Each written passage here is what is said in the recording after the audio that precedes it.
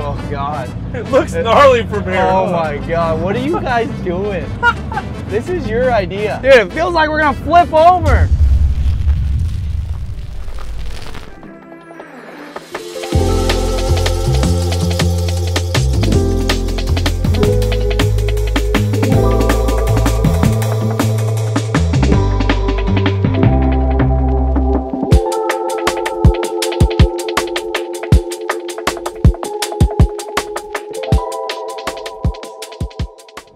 All right, we're down here at the Hammers, and we're getting set up with Blake Wilkey. And this is not the buggy. This is your, what do you call this thing? The Bloodshark. The Bloodshark Bronco.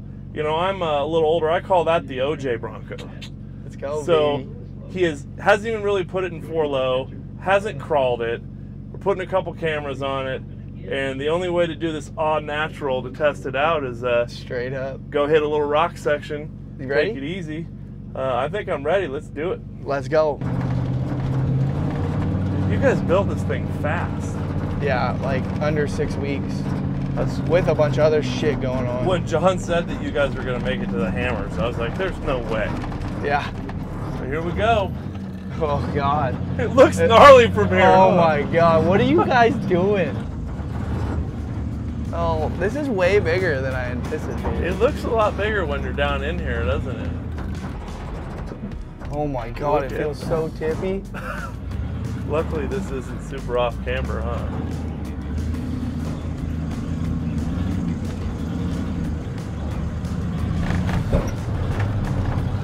Oh, baby.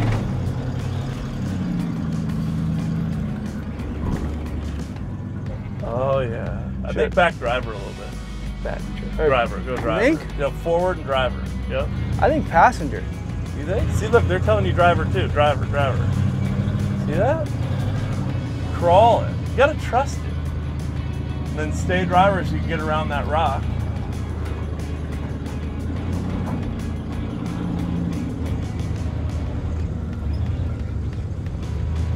Am I around Now it? passenger, not yet. Straight up. Now come around passenger, you got it. Your back tire is gonna kind of catch this rock. We're going over it now. Now hard passenger. You got it. Dude, it feels like we're gonna flip over. She's a little tippy, isn't she? Oh my Go God. back this way. Yeah. She's very tippy. She's flexing though. Yeah. Now back this way, hard this way. We'll go right through here. There we go. I can't see shit. For the first, there's not a lot of sight, but for the first time out, nice and easy. Oh God. My heart rate is pumping right now. I love it. I love it. Dude, she's just crawling. She's doing work. God dang. I thought we were flipping it. No way, no way. All right, so before we get out of this thing, tell me what you guys got going inside. What's the interior appeal here? Interior, we'll start front to back. We got a switch pro to control all of our lights and accessories and whatnot. Absolutely. And mounted right on the factory dash. Very clean install. Where the original four-wheel drive electronic transfer case shifter was. Oh, so you switched it over to a manual shift case, huh? Yep, I found all You guys parts. know what case you put in this thing? I think it's a 1356, isn't it, Borg Warner? That sounds right. We'll go with that. Yeah. And I got it from a friend up in Riverside who had the shifter, all the linkages, yeah, and 2 T cases actually. So I just pulled the carpet up and there's already that access panel there. For the factory shifter to go through the floor. It's just a pain in the butt to get out of there.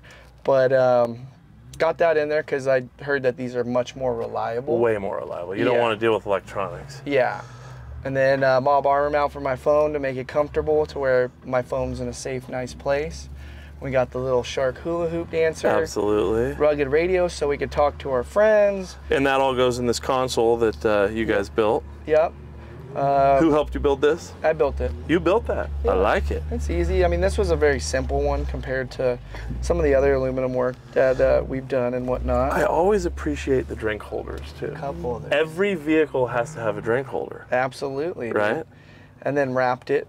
Stereo? Rockford Fosgate. Absolutely. Really clean head unit. Those are badass. I have them in a lot of toys. This is decommissioned, as we'd call it. Yeah. Yeah. But it looks classic in there. The Sony, probably a 6-disc CD or something. I thought about putting the radio up there and stuff, but this wouldn't fit that. I'll find something to go up there. Yeah.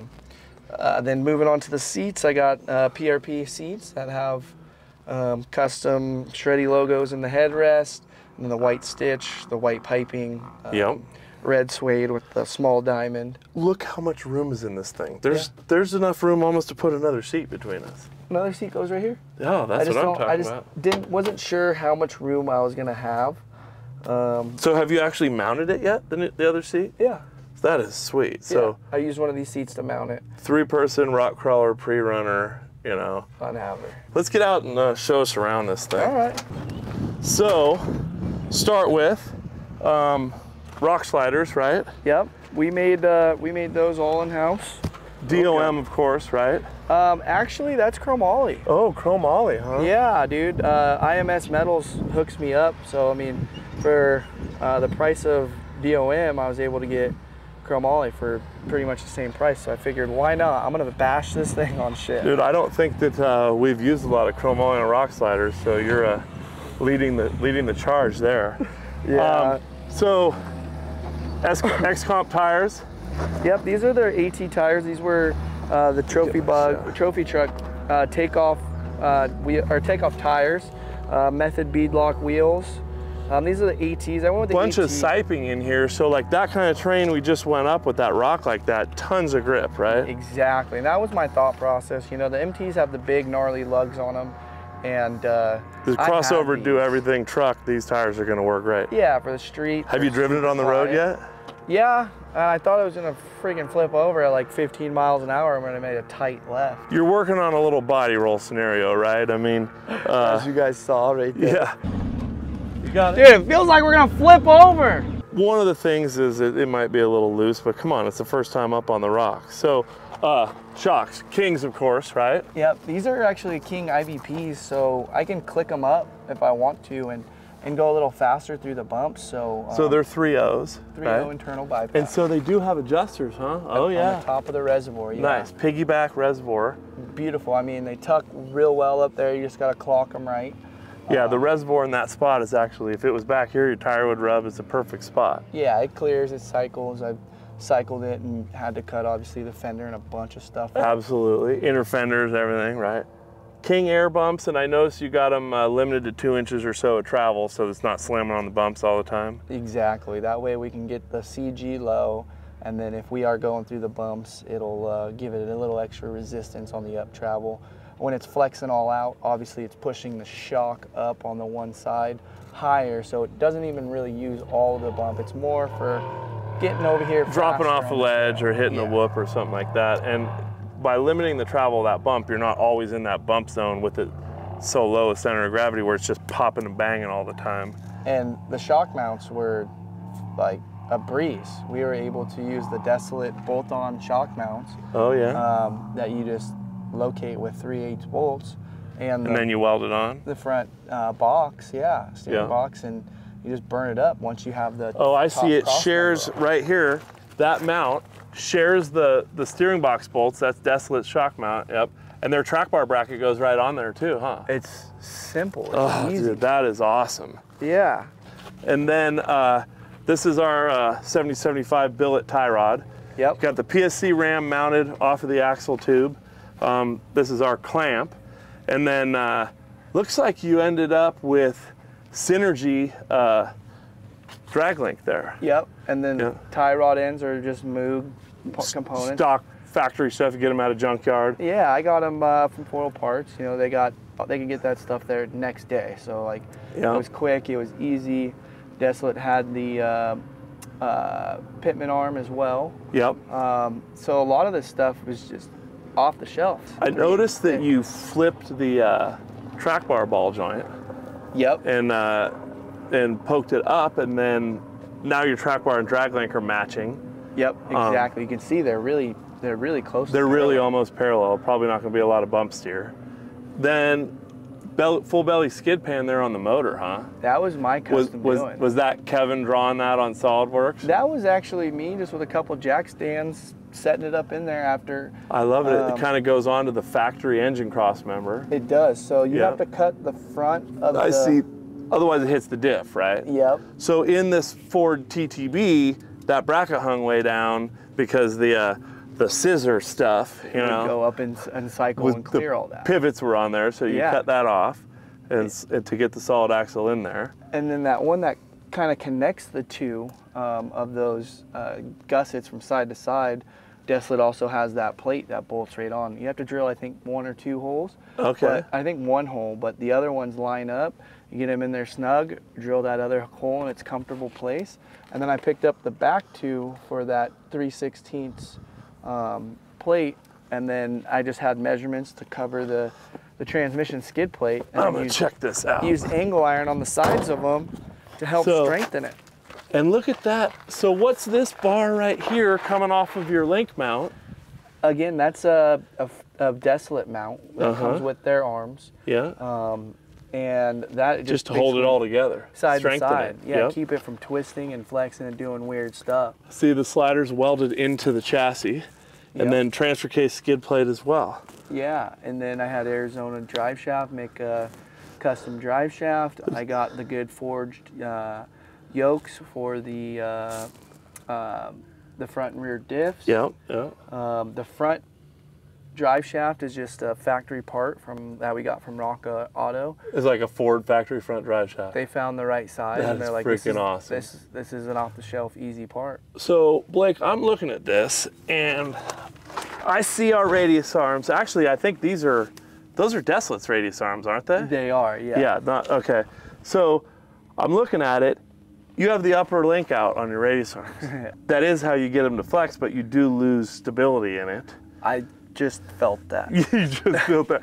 And I think with a, triangulated 4-link rear isn't helping you any in making that like a 3-link in the front. So I believe that the testing has been done and you should probably put that upper arm back in the front, Yeah, because I thought we were gonna roll it on the first go. I'm like, I don't know where the threshold is, but we're damn close. We were good, good. As you can see, I'm running a really high tire pressure right now. Yeah. What is that, 11? Yeah. Yeah. I was like, I don't know how much this is gonna flex, but I'm gonna start with 11. I probably should have started with like 15. I think you're good. I mean, we wheel with 10, 11 all the time. It's just not she's good a heavy girl. Going the fast. She's good. I felt comfortable in it. I know you felt a little weird. I felt comfortable. So this is where it gets Gucci'd. So we used your guys' TRUSS to start it off and kind of acquire our pivot point that we had to work off the top. Yeah, so that's our later model Sterling 10.5 rear axle truss for you to put your link mounts on.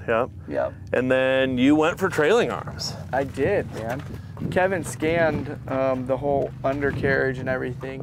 So he made our own pivot boxes to where these pivot boxes actually bolt into the factory front leaf springer mount. So it's actually almost in the location of where the front eye of the leaf spring is normally. And he pushed it forward a little bit further, just so we can get a longer arm. And I mean, that is a short trailing arm. 28 inches. 28 inches, I mean. Yeah, when it showed up, I was like, look how cute these are. And you're about 50%. You're almost right in the middle of the arm. A little over, yeah. I want to say 60, 65-ish. It's confusing to go from the desert side to the rock crawling side, having a hard top up here and roll cage weight and all that kind of stuff. So he C-notched the frame too. Yeah, so we wanted to make a couple different versions of this rear link kit, and the shock mount also bolts into factory locations. And you built that shock mount too? Yeah, he built the whole shock upright, and then we tied it into. You did have to cut the tub though, right? Oh yeah, for a 40 with how much suspension it's cycling. So this whole wheel opening is opened up and brought into the frame, right? So it's straight up here, because normally it was out a little further. Yep. Because this does look like just a giant spot for open your tire. access. Yeah. And it's crazy when this thing's 100% articulated in the rear. That tire is a right up here off of this. And on full bump, you're all the way up into here. You know. Oh yeah, it's just nasty. And this again has a king coilover. This is a 2.5, not a 3.0. Notice that. And it was because when it's fully articulated, the spring comes really close to. Oh, as it swings over, it hits the frame, so the 3.0 wouldn't fit. Yeah. And then. Yeah, the C-notch kit, just so you can get all the up travel out of it. And then kind of just nice high clearance tube bumper. And I noticed that you kind of built in heavy duty here, tied into the trailer hitch in case you're towing, you know, your camper. So it's a stock tow hitch. Yeah. And I just basically took it from having that square stock on the bottom. Gotcha. And then just rotated around and flipped it over and have it coming out the top, and then I built my bumper off. Oh, I see exactly what you did. And so it brought this up higher. Yeah, and all the whole bumper is removable. Yeah. So you just take the factory bolts out that go into the frame rail, and if I wad it up or something, I can just rip it off. And you guys also built a skid plate there on the tank. Yeah, Desolate sells those too for the desert guys and stuff. Like, again. Oh, that's Desolate. Okay. Yeah, that's cool. they make it easy, and that's not the most ideal spot for a tank. Nah, that'll work out. But yeah, we'll freaking make that shit happen. You want me to open the back so you can see inside? That truss is all tucked up in there, super tight. Yeah, can you open the back? Yeah, we also did the flush mount S2 Sport Baja Designs lights with the amber lens cover, which is cool for at dusk in the night if we're going fast. You know, people can see us because the taillights aren't the brightest. I bought new stalkers just because I wanted. Well, you got to have the classic look, right? Yeah, and then also this is really cool. You know how for the spare tire, these bolt on? Yeah. So I just cut the bottom ear off and drilled the hole. Oh, and made it for your light mount. And then so that's the factory. That's the factory setup. Oh, that's awesome. It's clean, you know? Yeah. I just saw the opportunity and I'm like, I'm gonna make this easy. So, classic tailgate right down. Look at all this room for activity. There's a ton of room. You know how much beer you could put in here? A lot. A few ice chests. Yeah. LED lights up in the cage. Yep. Baja Designs. 4 Baja Designs, interior lights. I also have one on each corner. Everybody overlooks dome lights. Dome lights are so important at night. Yeah, it's beautiful, man. Yeah. Function. Got your battery mounted behind the front seat. The cage obviously bolts into factory body mounts, and then the old body mounts were blown out. Yeah. They were just crusty and rusty. So we bought the Solo Motorsports aluminum solid mounts. Yeah. So that way we can add a little bit of rigidity to the whole thing. Since the cage and everything is all tied in, you're no longer trying to isolate the body. Exactly. Man. Okay. And the white top with the red, I mean, yeah. You probably didn't have a lot of choice on what Bronco you ended up with on that $2,200 marketplace ad, you know, but yeah. I think it worked out. It was from a friend of mine that was actually moving to Hawaii for work. Really? And it was his dad's, and you know, we've had a friendship since, for probably 14, 15 years. And after Kevin and I sold the Hammerhead, I was like, dude, I want to get something to kind of cruise and crawl with, you know. Our friend Fern ended up buying the Hammerhead, and he threw some parts at his Ranger, and I bought this Bronco that was a great decision. My dad had one of these too, but his was an Eddie Bauer, and it had a 5-speed manual. Nice. Just randomly, and it was maroon, not red, but you know, leather, everything. Sweet. But it's got factory 351. Is that what it has? Yep. 5.8, 351. Yep, E4OD transmission, I think. Not really fast. No. Hey, but that's not what you're trying to accomplish here. You're trying to accomplish, you know, rocks, have fun. Absolutely. I'm sure eventually you're going to put something that has a little more punch, huh? I've already been talking about it, but I got other things I need to do first. Hey, there's a lot of other. It'll get there. Let's eliminate that little body roll scenario. Yes. And go from there. Well, I mean, I know that we had a blast going back and forth with you guys, and the fact that you didn't just pay somebody else to build a rig for you to come out here and have fun with, that you wanted to build it, set a deadline, major deadline, brought it out here, wheeled it, you know, amongst your crazy busy everyday schedule of doing all your other stuff. I mean, that's what real rigs are made of, right? Yeah, I mean, again, that was, you know, we've wheeled it for a total of like maybe 2 minutes now. Yeah. So, yeah. I think I'm gonna put that front bar back on the front. I think when you go back to camp, you should put the front radius arm, the upper mount back on. And then I want to come and run the same trail. See if it feels any different. But I believe that really with this rig, you're gonna have to do a rear sway bar. Okay, I mean, you would know better than I would. Yeah. Kevin's the man. We already kind of premeditated I'm sure he left that. room for where the bar would be if it needs to be, so. Another cool thing to where if somebody didn't want to run such a large tire, yeah, and they wanted to run a link system, say they wanted to run 35s or 37s, Kevin is also designing a different shock mount to where it's shorter, to where you don't have to C-notch it and do all this other elaborate cutting and tubbing and all that stuff. So you can still run a lot of the factory and still stuff. get it out in the wheel well on that trailing arm. Exactly. Okay. And then, so if you looked on those trailing arms, there's also a UHMW skid plate. I did see that on the bottom of the arm. Yeah, that have recessed quarter 20s. Yeah, I like that. And then if you look back here, there's also 2 more holes on the trailing arm. Okay. So if you want to go, you could do a 1-to-1 shock, or mild closer. or wild. Yeah. So he has another cantilever system that we're working on that picks up the rear hangers. Yeah. To where you can run the coilover off of a cantilever system. Gotcha. And then you don't have to cut the shock mount up into the cab. Yeah.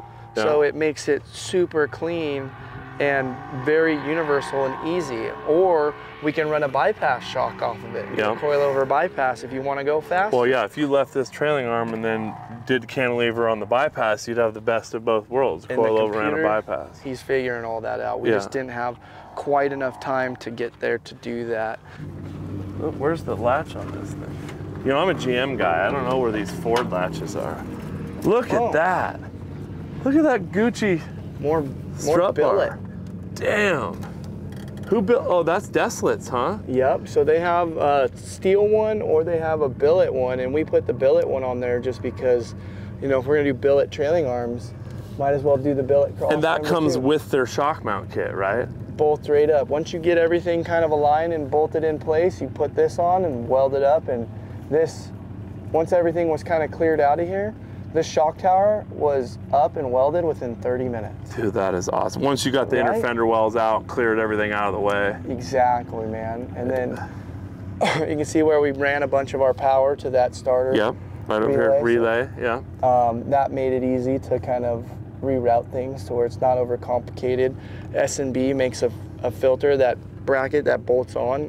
We had to make one tab that came off of the upright, the shock upright. So I noticed you got the PSC bolted right to the tower. WFO Parts had that in a couple days. That's awesome. All the parts, man. It was super easy. It came with the lines already a little bit longer, so you just cut them to length. And so does this have a new pump then? It has the P pump on there?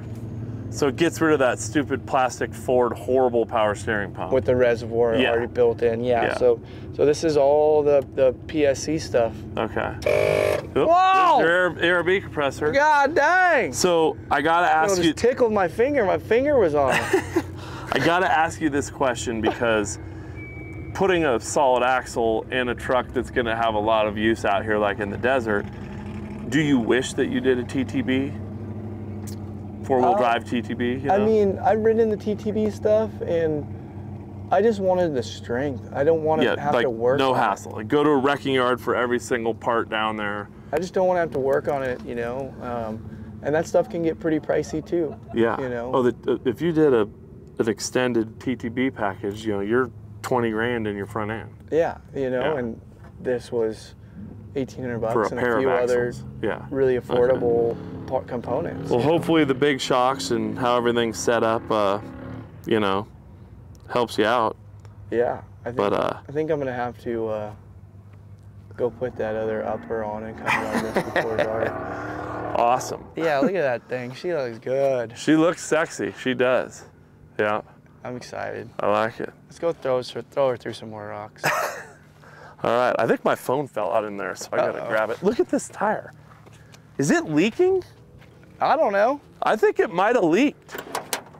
You think so? I think it might have. Well, I got a spare.